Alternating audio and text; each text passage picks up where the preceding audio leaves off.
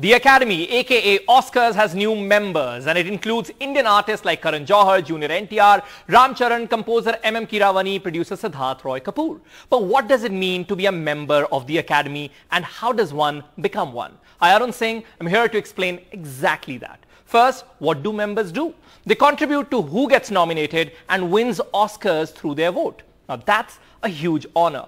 What does it mean to be an Academy member? It means you've been recognized by industry professionals as having contributed to the world of filmmaking.